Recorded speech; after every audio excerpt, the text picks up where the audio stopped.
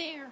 I didn't see you. Today I'm here at the beach, a place to sit back and relax. Don't you just love the sound of the waves and the smell of the ocean? Ah, the smell of sea salt. Whoops, sorry to interrupt. My name's Caps. I heard you talk about the ocean and couldn't help but butt in. I think it's just amazing how the ocean can home even the tiniest plankton and the biggest whales. All sorts of diverse creatures.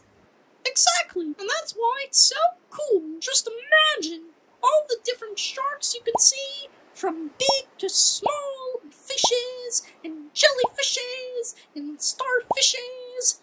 Wow, how crazy is that? Yeah, but unfortunately, the ocean hasn't been feeling very well. Oh no! What's wrong? Well, lately the ocean's been getting filled with all sorts of harmful things, like trash, chemicals, and oil. Things that really shouldn't even be in there. Where does all this stuff even come from?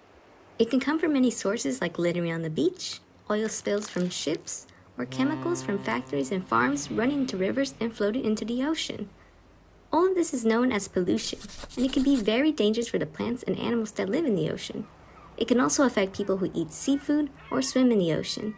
The trash can harm animals like sea turtles and whales, and the chemicals can make the water unsafe for us to swim in as well. Is there anything we can do about it?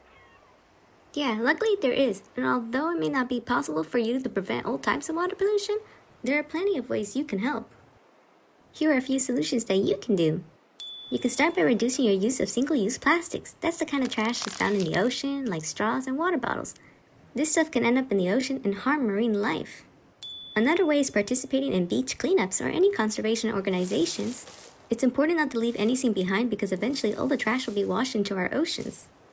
Next, you can reduce, reuse, and recycle plastics. Aside from recycling plastics, you can turn this wasteful material into something useful. Oh, yeah, you can turn this water bottle into a spaceship, or even a submarine! Definitely, our possibilities are basically endless. And lastly, our last solution is just to learn more about the ocean and its inhabitants. The more you know, the more you'll be inspired to protect it. Here are a few additional resources you can look into, and they'll be available in the description below. And although your actions may seem small, they leave a huge impact in protecting our oceans. Wow!